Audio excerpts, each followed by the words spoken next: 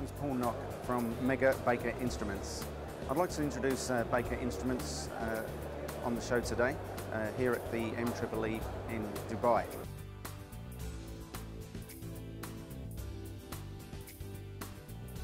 We're showcasing today our two electric motor tester instruments from Baker manufactured in Colorado. There are two technologies that we promote.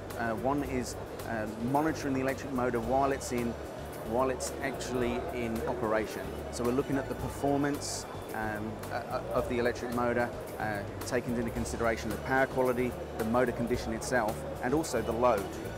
Those three things are very important to monitor because any one of them could lead to the failure of the motor.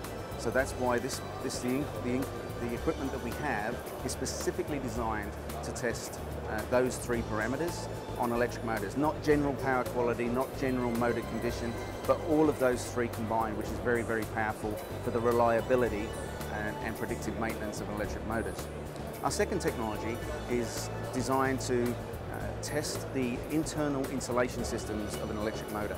Now, there are actually two types of insulation in an electric motor. This is a stator that we have to demonstrate the two insulation types in the motor. So we have ground insulation that we measure through the Megger test, looking at the insulation strength to ground.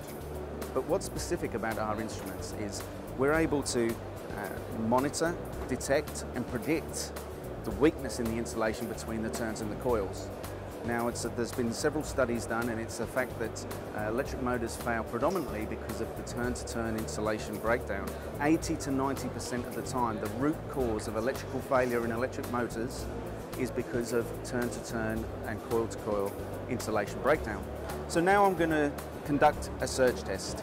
The surge test on this particular winding, there's a fault built into it, so we're going to be able to see what happens during the test if we have an insulation failure. Of course, the test equipment can do many other functions such as insulation resistance test, polarization index, dielectric absorption, high pot, inductance, impedance, capacitance. But the surge test is the real test when it comes to the reliability and detecting the main fault which leads to failure of electric motors. So I'm going to skip now just straight through to the surge test.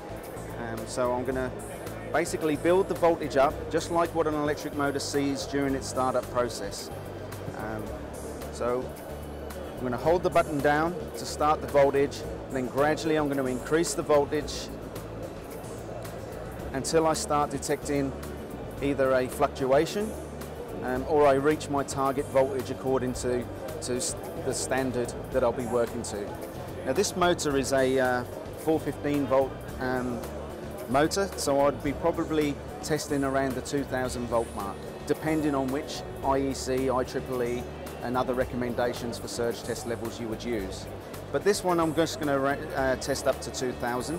Here you can see the signal as it's pushed through the winding from the pulsing of the capacitors in the back of the tester. But we're not seeing any fluctuation here. So this is showing that the test is solid and we're happy with this one. So now I'm going to move on to the next phase.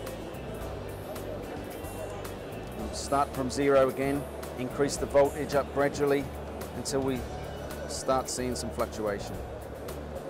Or not if the motor is in good condition.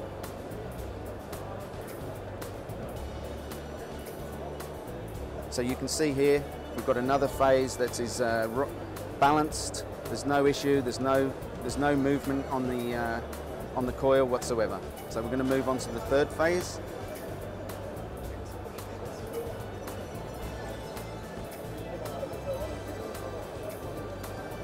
As we increase the voltage up.